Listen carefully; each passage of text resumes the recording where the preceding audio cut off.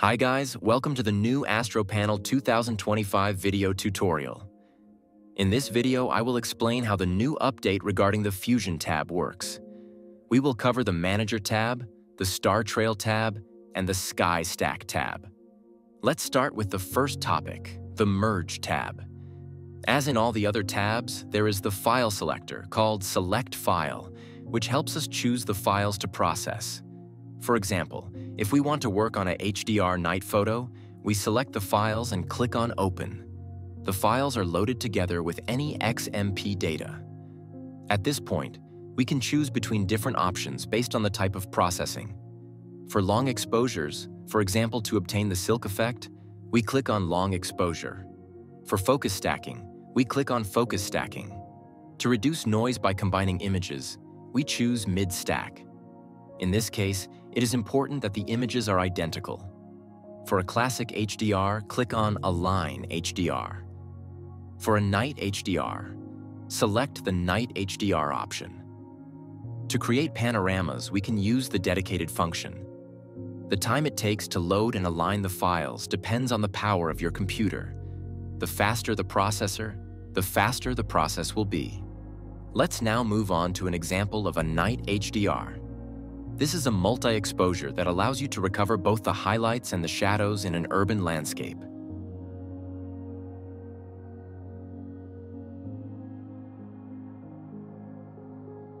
Once the file is loaded, we go to the Star Trail tab, where we can select images to create star trails. We load the necessary files. Even a set of 18 images, although they are less than a standard, is enough to show how it works. Here we find two effects. Comet effect, which blurs the star trails for a more dynamic result. Fluid effect, which makes the trails more homogeneous and fluid. After selecting the desired effect, just click on Blend Files to complete the processing.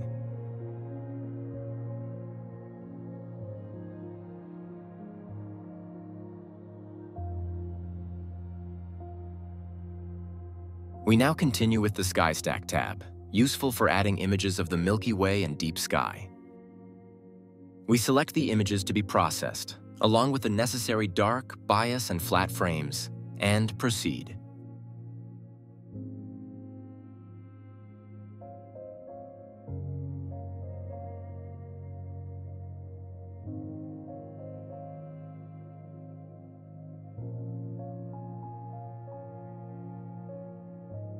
In this window, there are some important options. Alignment precision, which tells Fusion how precise it should be. Lower values increase the processing time. Maximum alignment radius, which helps to manage non-astro tracked images. For example, we can set a 50-pixel tolerance between one photo and another to avoid them being discarded. For astro tracked images, a standard value of 15 pixels is recommended. After uploading the files, click on the Place button and wait for the sample image to load. We select the rectangular selection tool to define a sample area rich in stars. This area will be used for the alignment. We adjust the threshold to select about 15-point stars.